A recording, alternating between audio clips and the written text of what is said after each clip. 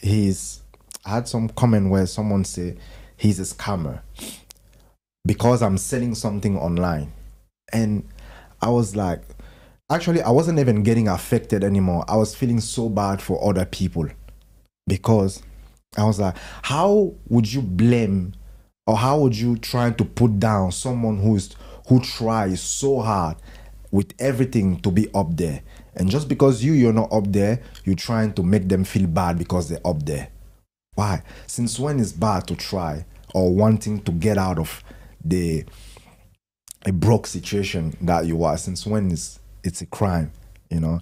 And like I feel like some people wanted to make me feel bad because like, oh, one of the other guy who sell courses.